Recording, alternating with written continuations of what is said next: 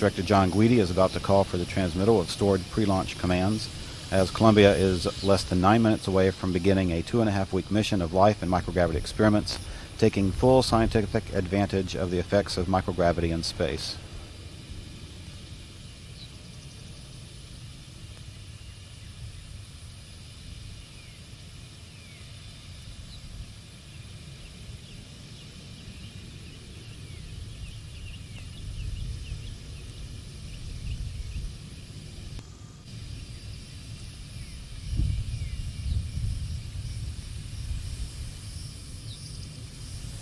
TLT-OTC, configure fuel cell essential bus source switches.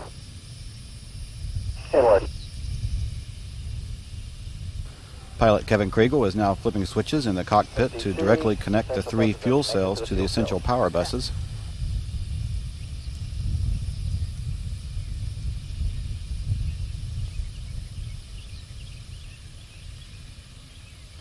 Coming up next will be the orbiter access arm being retracted away from the vehicle.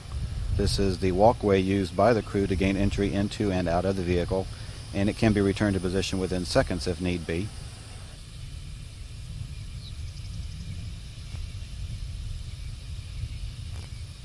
And we see first motion of the OAA retract, which is beginning at this point. MS2OTC, panel 019, TV power switch on.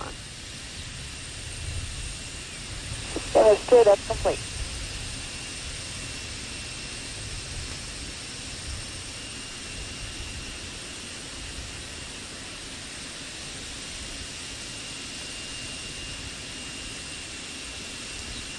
T-minus 7 minutes and counting.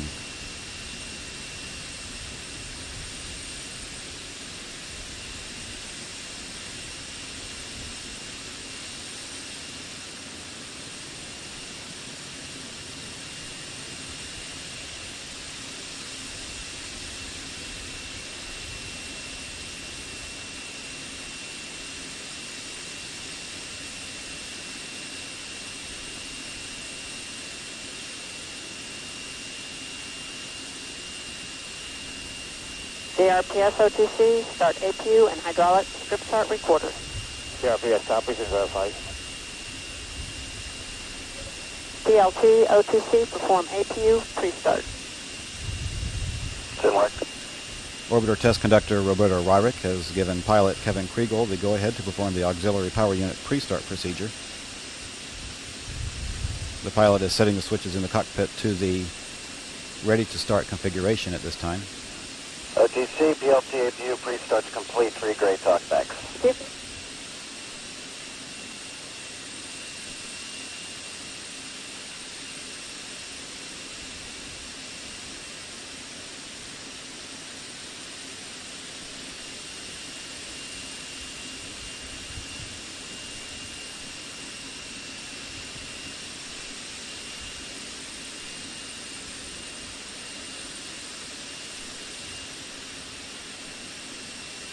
The next event will be the activation of the APUs that will come up in just about 20 seconds.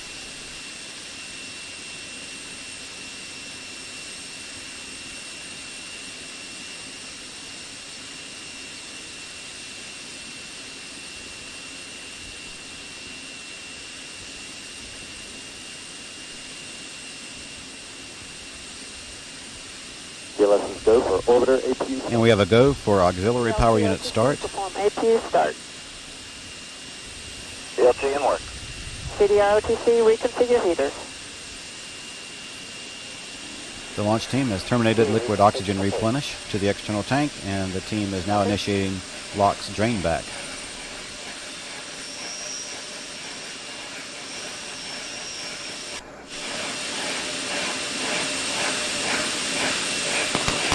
APU start complete. 3 in the high grade.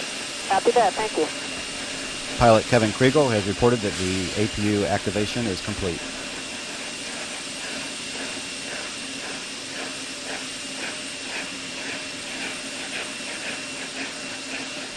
The main fuel valve heaters on the 3 shuttle main engines have been turned on in preparation for launch. Final purge sequences of the main engines is now underway.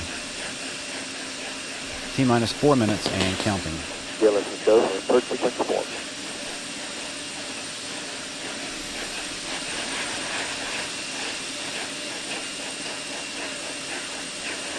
A final test of the flight control surfaces is now being conducted. This is a program pattern of movements designed to verify the readiness for launch of the engines and other flight control surfaces.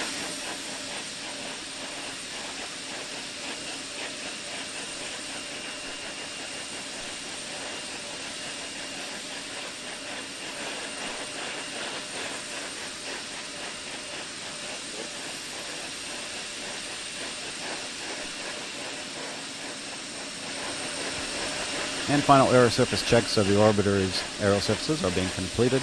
This is verifying the orbiter's hydraulic systems. And the main engines are being gibbled for a final test before launch. T-minus 3 minutes and counting. And all is going well for today's launch. This mission carries a crew of 7, and in the payload bay rests the Life and Microgravity Space Lab.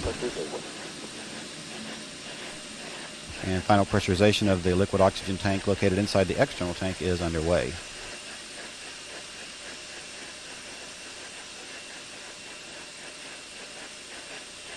TLT OTC, clear caution warning memory, verify no unexpected errors.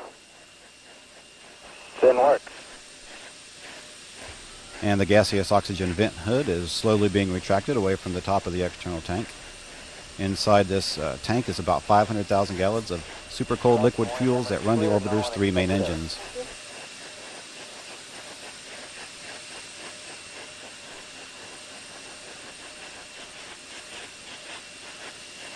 Flight crew OTC, close and lock your visors and initiate O2 flow. Have a great flight and have more fun than a barrel of monkeys. Thanks a lot, Roberta. We got the visors down to pseudo 2 on, and we are going to have a good one. Yeah, let's go for ET LH2 pressurization. Launch operations continue on schedule. Today is the Space Shuttle Columbia. Soon will begin its 17-day international mission to conduct life and material science experiments in space. T-minus 90 seconds and counting.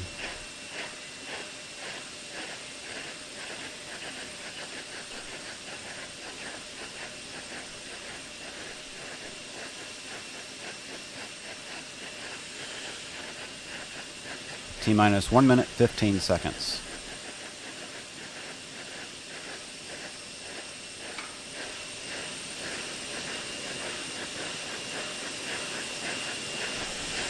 T-minus 1 minute and counting. Everything is still looking good for the launch of Columbia from Kennedy Space Center this morning. This will be an on-time launch at 10:49 a.m. Eastern Time.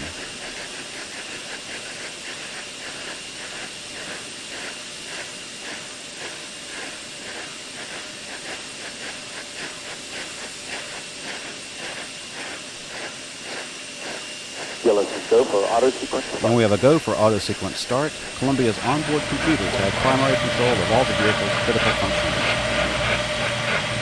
20. T-minus 20 seconds. T-minus 15. 12, 11, 10, 9, 8, 7, 6, 5, 4, 3, 2, 1. We have a go for main engine start. 5, 4, 3, 2, 1. And we have liftoff of the Space Shuttle Columbia on the International Light-Speed Microgravity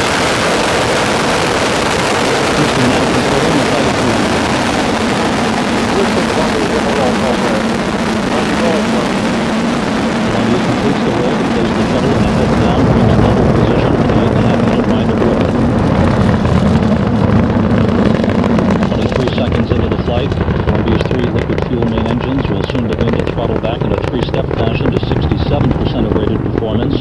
That will dampen the stress on the shuttle's aero surfaces as it breaks through the sound barrier.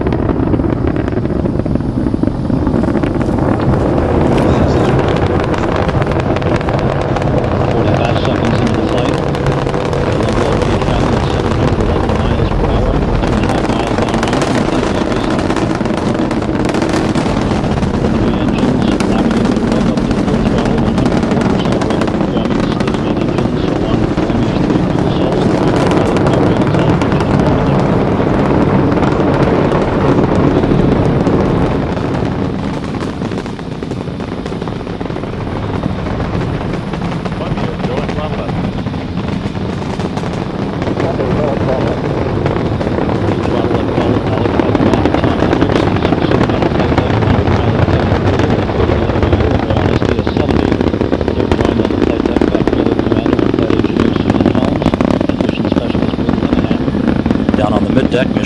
pilots Chuck Brady along with payload specialists Jean-Jacques Favier and Bob Thirst. 1 minute 45 seconds into the flight. Columbia traveling at 2,400 miles per hour, more than 18 miles downrange from the Kennedy Space Center, 22 miles in altitude, all systems functioning normally. Booster officer here in Mission Control standing by for solid rocket booster shutdown and separation about 5 seconds from now.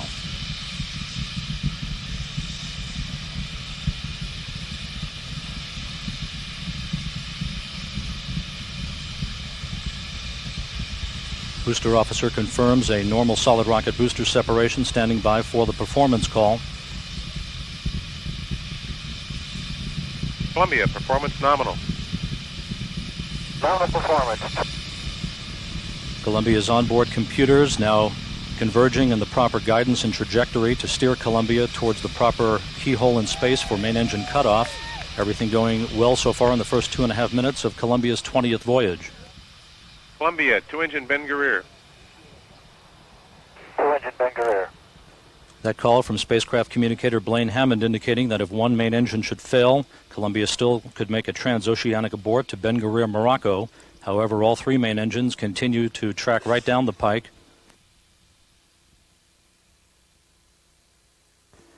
3 minutes, 5 seconds into the flight. Columbia traveling at 3,600 miles an hour, more than 79 miles downrange from the Kennedy Space Center, more than 50 miles in altitude. About 40 seconds from now, Columbia will be coming up on the point of negative return, where the shuttle will be too far downrange and too high in altitude to return to the launch site in the event of an engine failure. However, all 3 main engines continue to function normally.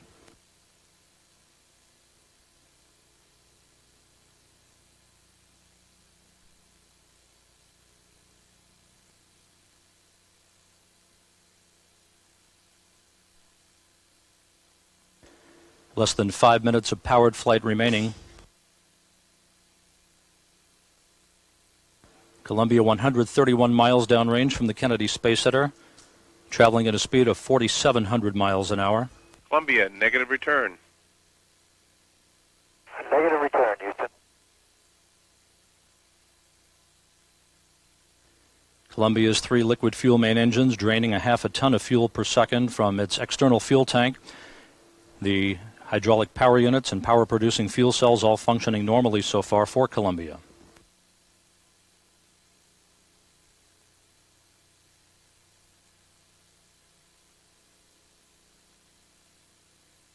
Four and a half minutes into the flight, halfway through powered flight, Columbia traveling at 5,600 miles per hour, now some 67 miles in altitude, almost 200 miles downrange from the Kennedy Space Center. Everything proceeding normally so far in the early minutes of the 5th shuttle mission of the year.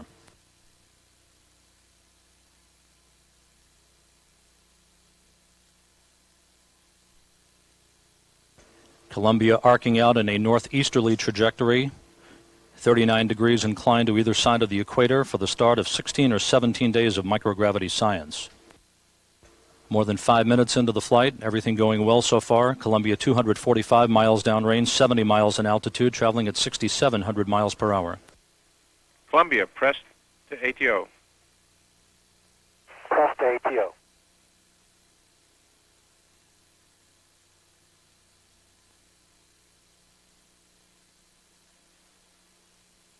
Columbia, single engine ops 3, 109.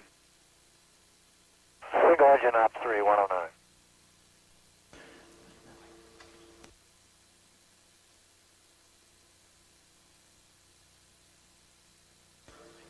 Columbia, press to MECO.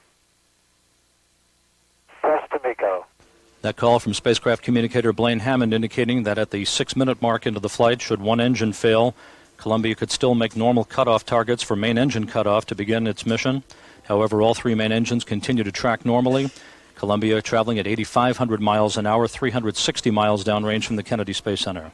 Single engine Ben Guerrier, 104. Copy that, Houston. That call now indicating that if 2 main engines should fail, a transoceanic abort is still possible to Ben Guerrier, Morocco. However, all 3 main engines, as well as the auxiliary power units and 3 fuel cells, functioning by the book this morning. 2 minutes to go in powered flight. Columbia and its 7 astronauts en route to begin their mission. All systems aboard the orbiter in good shape.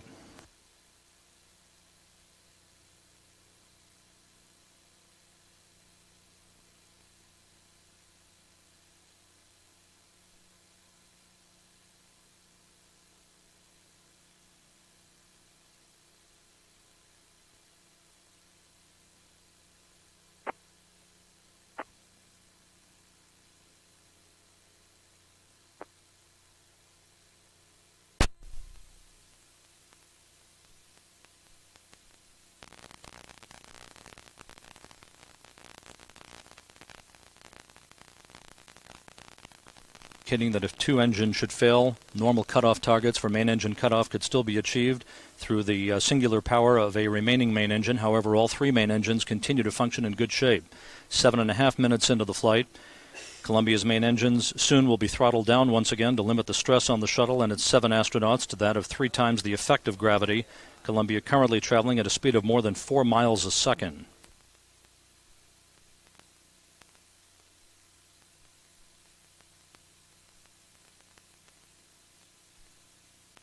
Columbia currently 70 miles in altitude, traveling at more than 14,000 miles an hour, 704 miles downrange from the Kennedy Space Center.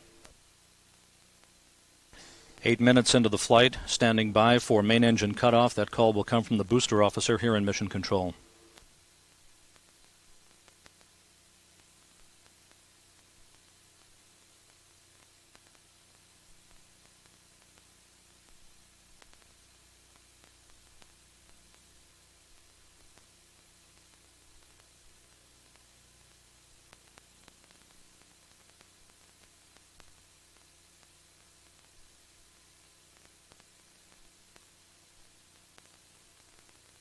Booster officer reports a normal main engine cutoff.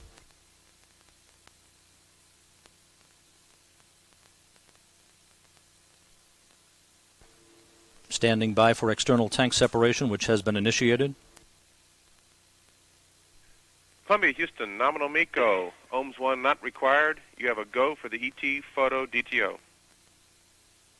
That's in progress. Mission Specialist Rick Linehan will now break out a camera to photograph Columbia's external tank as it drops away. That external tank will re-enter the Earth's atmosphere soon and burn up over the Indian Ocean. A normal climb to orbit this morning for Columbia to begin the 78th mission in shuttle program history, the 20th for Columbia.